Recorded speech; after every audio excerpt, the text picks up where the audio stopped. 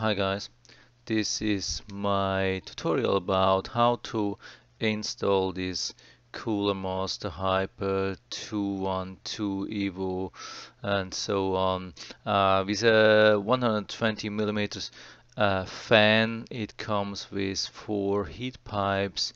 It's quite powerful, but it's not too heavy. I think it's a nice trade-off between power, weight, and price. It's at the moment at $29, so it's quite reasonable. So, but how to change your old like Intel fan to this Cooler Master fan? I'm doing this based on specific specific uh, socket like the Intel. I think it's, I have to look it up, um, the 1150. So I'm having the 1150 Intel, and so this is, the whole thing is based on the Intel socket 1150. So yeah, here you of course you have to remove the both sides, front and back, and you have to remove the old fan. Like, do you have to, I hope you have been able to see that. That was a little bit fast. I start again from the beginning. You have to untighten the 4 screws 90 degrees counterclockwise, and then when they are a little bit loose, you can pull the whole fan out straight up. Okay, so I continue with that. It was a little bit hard, so yeah, there was some cooling yeah, grease, like some thermal paste, old thermal paste, which I have had to remove.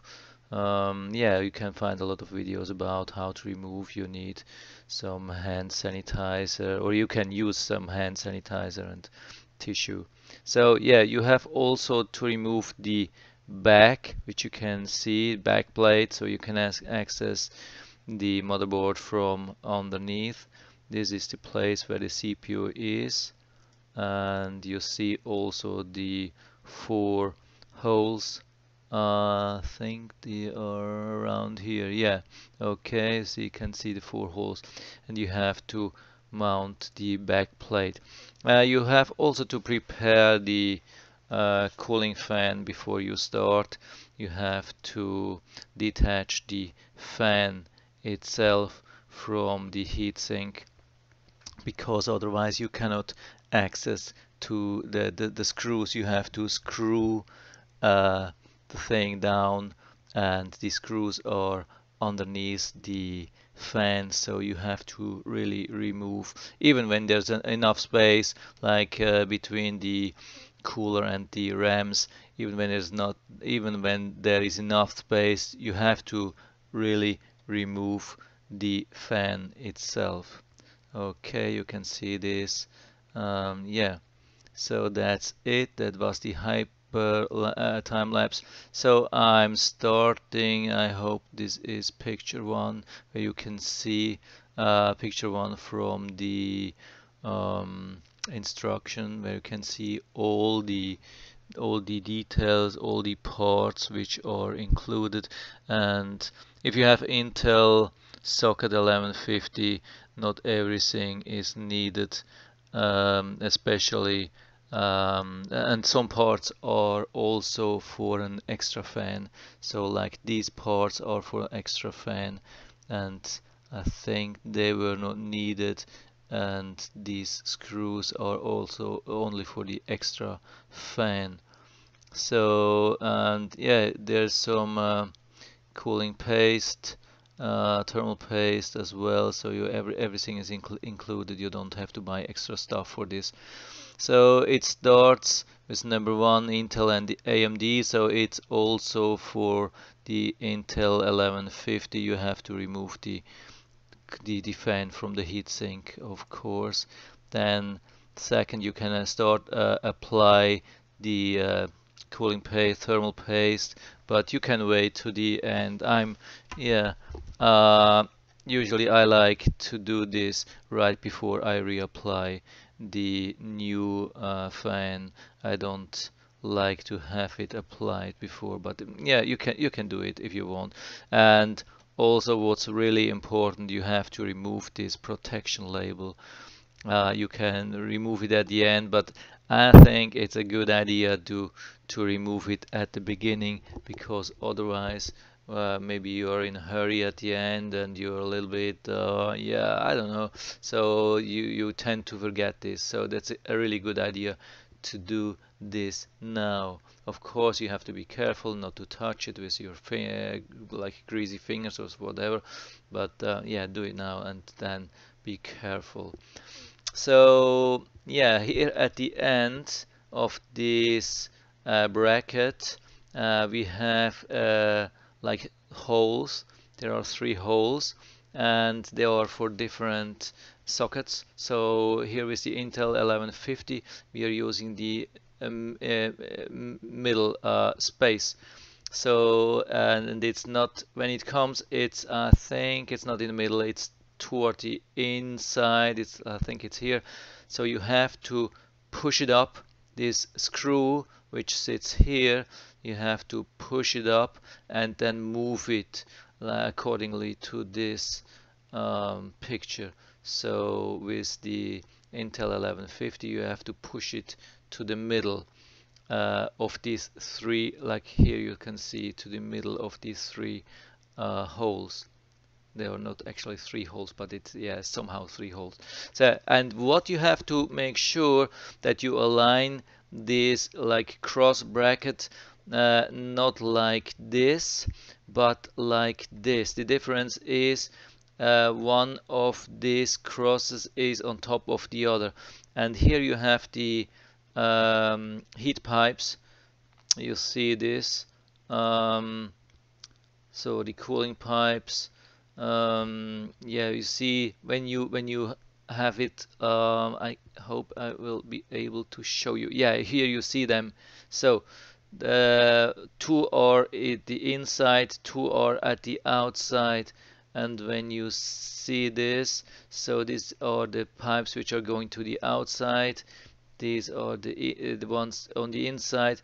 So you have to make sure that they cross this bracket which is needed to attach the whole fan down to the motherboard. You have it on the right, yeah, right side or right direction. Don't do it like this. You have to really turn it 90 degrees. If it's like this, I mean, you will see you have to move this like this cross. You have to move this through this gap here, and after that it has to be like this. When it's like this, it's wrong. So yeah, this is from the top, you can easily see. So yeah, it's a little bit confusing, but you will find it out. You have to look everything um, from the top, and then you will see how it looks. Okay, I think at the end I did it right. I hope so, at least. I'm not 100% sure. It's a little bit confusing. So okay, here we have the Intel again. So this, yeah, these screws have to be applied from the inside through the motherboard. These are the D ones. These are the larger screws, and then they pop out to the back of the motherboard, and then you have to attach this plate. So for Intel, it will look like this. So the plate won't touch the motherboard itself. There will be some I don't know, half an inch, no, maybe a quarter of an inch gap between the motherboard and this plate. So this feet have to come down, but at the end there will be a gap for this plate. For AMD it will be the opposite. So for AMD the whole plate will go down to the motherboard, but I'm telling just for Intel 1150. So here you can see how it works. Yeah, this has to go down like this. You see that?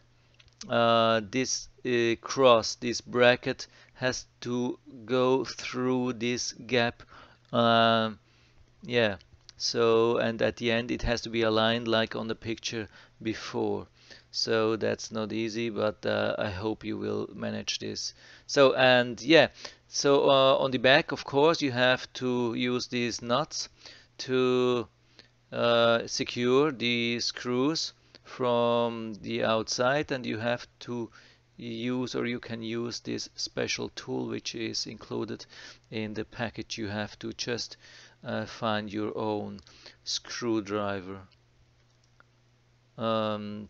Yeah, here now you can see when you have your back plate on the back of the motherboard, so you can start and you have everything on, like the thermal paste and everything on.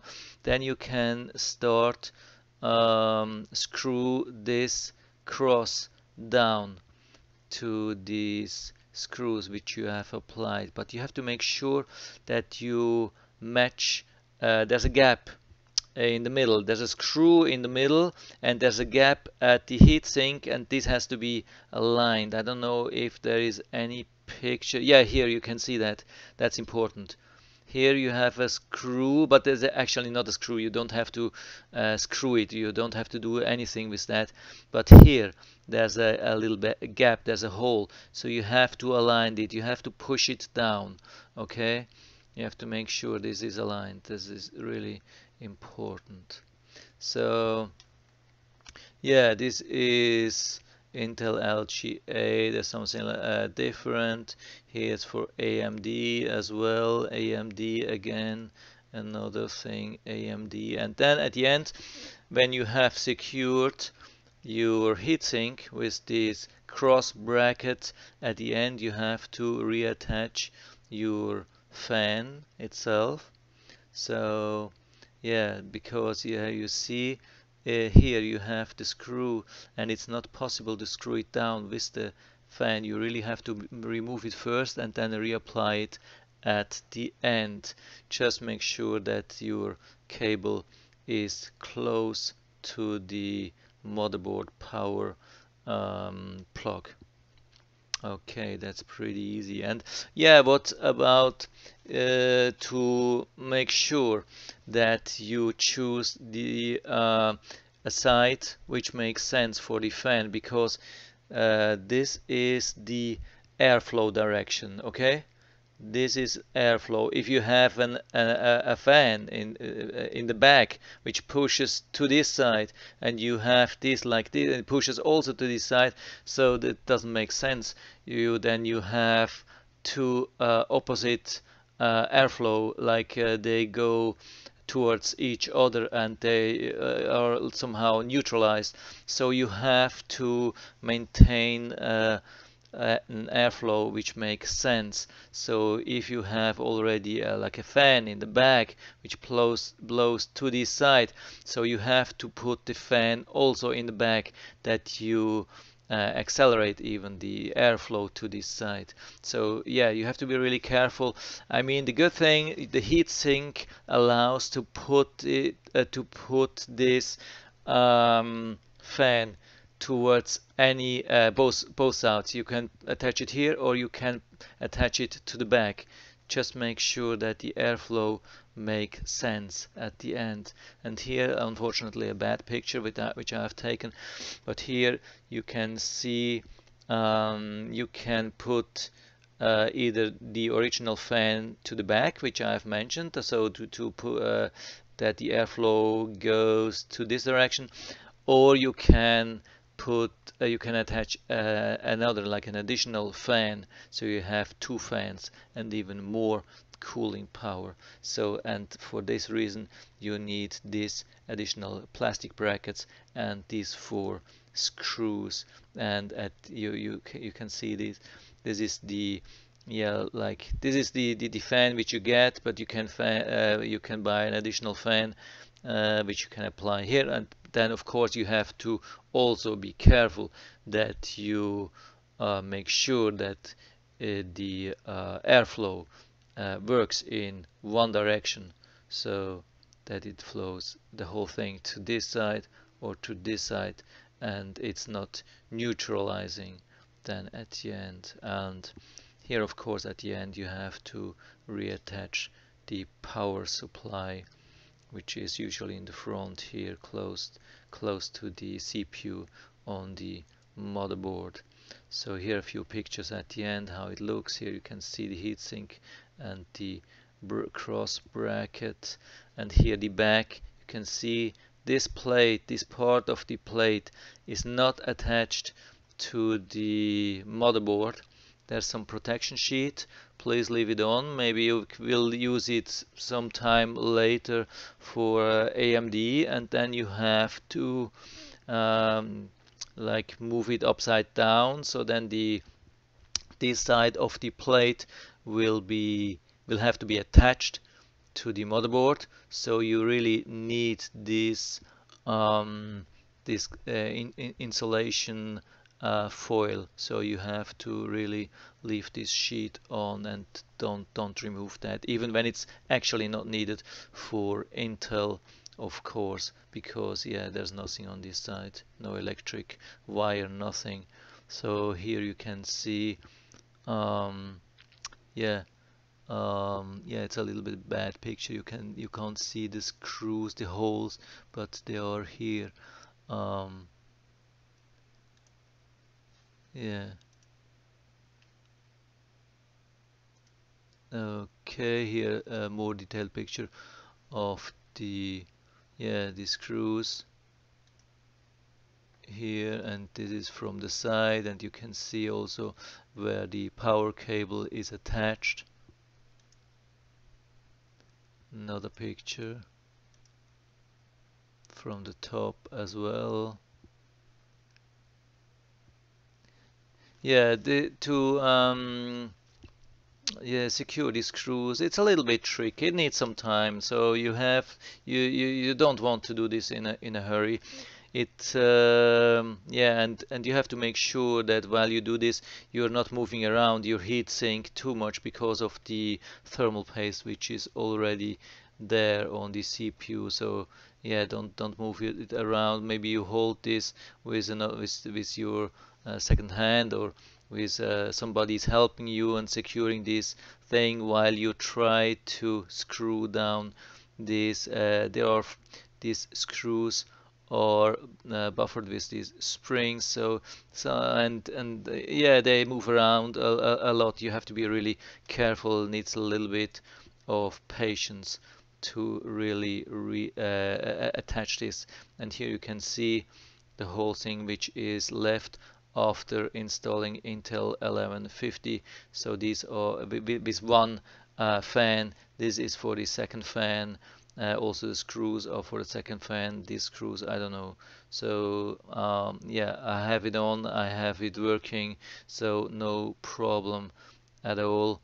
Yeah, don't worry if you have these leftovers from the package when you're installing Intel 1150. So that's about it. I hope I was able to help you a little bit with that. If you liked the video, give me a thumbs up, subscribe my channel. Thanks for watching. See you next time.